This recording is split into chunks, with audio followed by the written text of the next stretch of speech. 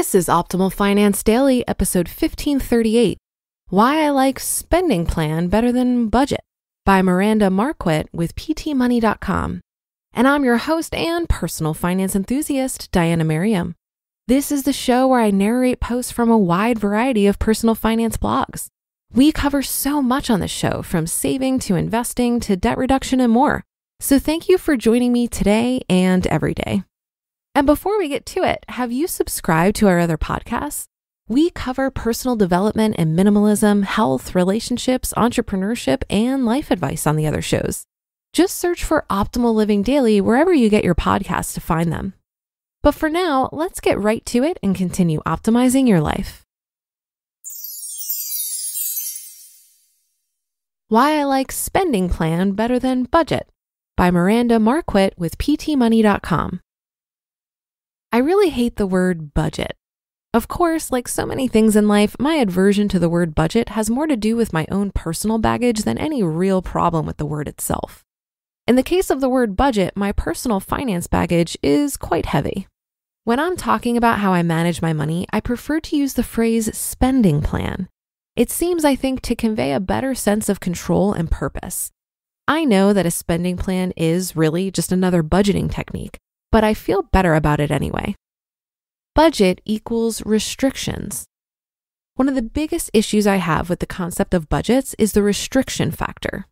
I know that as a personal finance blogger, I'm supposed to be okay with cutting back, but I really don't like the idea of enforced restrictions on my spending, even when I'm the one creating the restrictions with a budget. My personal money style is that of a spender, and a budget cramps my style. To me, budgets are about limitations. Within a budget, I try to set a limit on different categories of spending. Once I hit that limit, I'm supposed to be done. There's no spontaneity, unless, of course, I budget that in too. But it seems kind of pointless to budget in what's supposed to be fun, spontaneous spending. After a while, the budget starts to chaff, and you feel restricted, and you start to feel a little bit harried, forced to count every penny, and possibly pinch each penny as well. It's exhausting, and in my case, it sucks the joy right out of spending money. Spending plan, flexibility after meeting funding priorities. Instead, with a spending plan, I find there's a little more flexibility.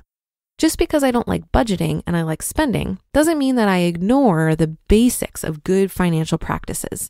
Instead, I plan some of my spending ahead of time to make sure that my most important funding priorities are met. Before I spend on entertainment, recreation, dining out, and travel, I make sure that the essentials are covered. My funding priorities include tithing to my church, charitable donations, monthly obligations like my mortgage, insurance premiums, utilities, groceries, etc., my retirement account, emergency fund, effort to build dividend income portfolio, and long-term spending goals like a vacation, car down payment, home improvement, etc. As far as I'm concerned, once those funding priorities are met, other spending categories don't matter. I automate most of my funding priorities so that it's all taken care of without conscious effort and recorded in my personal finance software. There's no need to pre-plan how much money I can spend eating out or going to the movies. I don't have to hold off on buying sale-priced camping gear just because it's not in the budget for the month. As long as I don't go beyond my means, there's no need for a formalized restriction on spending categories. Reactive versus proactive financial planning. Another difference I see between budgets and spending plans is that one seems reactive, while the other is more proactive. To me, a budget seems reactive. It's as if you're on the financial defensive, cutting spending and trying to avoid overspending in each category. It's a position that seems to encourage a lack of control. In my mind, having a budget is a lot like being at the mercy of your money. On the other hand, a spending plan evokes feelings of purposeful spending. In my mind, a spending plan is about taking charge of my finances and redirecting my money. I can choose the way I direct my resources, planning to fund my most important priorities. It just seems more positive to focus efforts on creating a spending plan that puts you squarely in charge of your financial destiny. Rather than thinking, I can only do this much this month, as a budget encourages you to think, a spending plan allows you to say, I'm going to do this with my money. Perhaps it's not a big difference, but it reveals a lot about the mindset. With the budget mindset, money is always scarce. Even if money isn't scarce in your situation, the budget mindset seems to set up financial scarcity, since you know there is a cap on what you can spend in certain categories.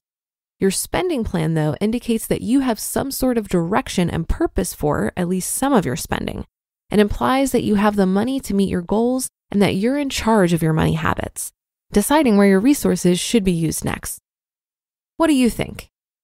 Many might say that there is little to choose between a budget and a spending plan. To me, though, spending plan is preferable. You just listened to the post titled Why I Like Spending Plan Better Than Budget by Miranda Marquit with PTmoney.com. Semantics matter because they have an effect on how we feel about a certain topic.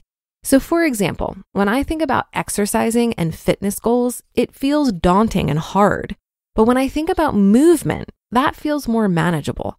I tell myself that the goal is movement, not exercise. And for whatever reason, these mental gymnastics get me to exercise. A spending plan sounds like a budget to me, but if it sounds less restrictive to you and more likely that you'll stick to it, then definitely use it. A budget or spending plan is merely telling your money where to go rather than wondering where it went. It's all about awareness and intention. And that doesn't mean that you necessarily need to budget for every dollar. Deciding how much you will save every month and then spending the rest is still a budget. By engaging with some kind of budget or spending plan, you're taking control of the situation and you're more able to keep track of your progress towards long-term goals. I think the reason I like budgeting is because I'm a pretty competitive person. And so I feel like I'm winning something when I come in under budget. So for example, I redid my budget when leaving my full-time job and allocated $400 per month to groceries. This was based on my actual spending over the last year when I was a bit more relaxed in my budget. And over the last 3 months, I've consistently come in at $50 to $100 under budget, which gives me a great feeling of accomplishment. If you're frustrated by your budget and you're consistently overspending, it could be that your plan is just not realistic. Perhaps it's time to make adjustments or reframe it as a spending plan rather than giving up on budgeting altogether. And that should do it for today. Have a happy rest of your day, and I'll see you on the Thursday show tomorrow, where your optimal life awaits.